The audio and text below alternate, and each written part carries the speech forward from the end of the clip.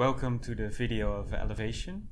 Today we're gonna look at this wonderful tea, and I hope you can immediately see that these leaves are quite big and stripy and long, which makes them really great for bowl tea. Because of the large leaves, the tea will sink to the bottom quite quickly, and therefore we can drink our tea without getting it stuck in our mouth or in our teeth or anything, which is always nice. So my kettle is ready. So let's brew some tea. I always get these questions about how many leaves to use. Just grab a pinch like this, maybe a bit more, something like this. I tried to weigh it, but my scale didn't register it. I grab a bit more. Yeah, so something like this is pretty normal for a couple of bowls.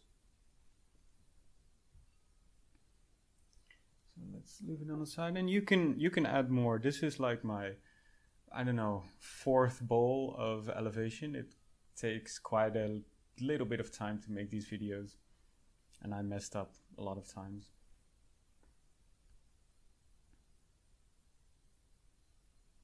So just make sure that it's swirling.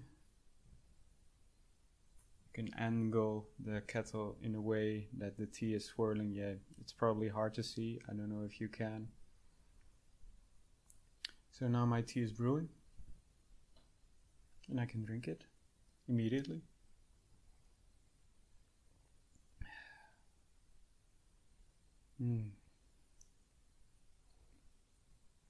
So for me, this has a very particular Taiwanese flavor because it is a red tea from Taiwan. It almost always tastes a little bit like cinnamon, and yeah, when I drink it, I'm immediately back in Taiwan, in the sun. Right now it's winter in the Netherlands, so it's good to drink this tea. It brings a little bit of warmth and a lot of grounding, which I really need because, yeah, I'm an ungrounded person and terribly bad.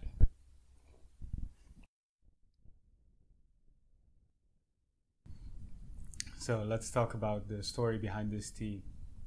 It is a Taiwanese red tea, and the story behind it is that the Japanese invaded Taiwan in the Second World War, and they wanted to be a superpower. And to be a superpower, you have to have a lot of products and a lot of goods to sell and trade and yada yada.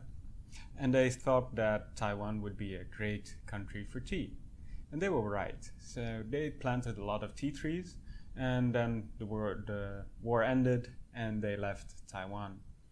Now these trees were not maintained for a long time, and a farmer, after a couple of dozens of years, actually bought this land where these tea trees were on, and he just let them grow wild. So this is a completely wild tree. The farmer actually loves this his plants a lot because he bought the surrounding lands as well. So farmers were using pesticides near him, and he didn't want his trees to be affected. So this is a very clean tea. The person who made this loves his tea trees, and yeah, you can really sort of feel the soil and feel the ground when you drink this tea.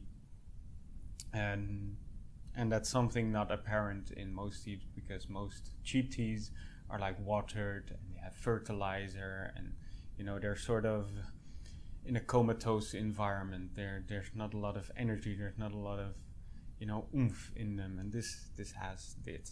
So it's a bit more pricey than my other teas, but it is well worth it to have a tea that is not only good for you, also good for the environment, and made by a farmer who loves what he does. And yeah, it's just an all-around great tea. It is good for the morning and maybe afternoon. Right now it is sadly a bit in the evening, but I can sort of handle my caffeine. If you don't handle your caffeine really well, please don't drink it in the evening, you'll be awake. So yes, morning's very good. Morning with Elevation is good morning.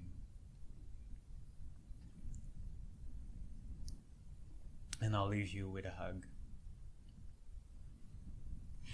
Oh, that's so bad. I think I'm gonna do that every time.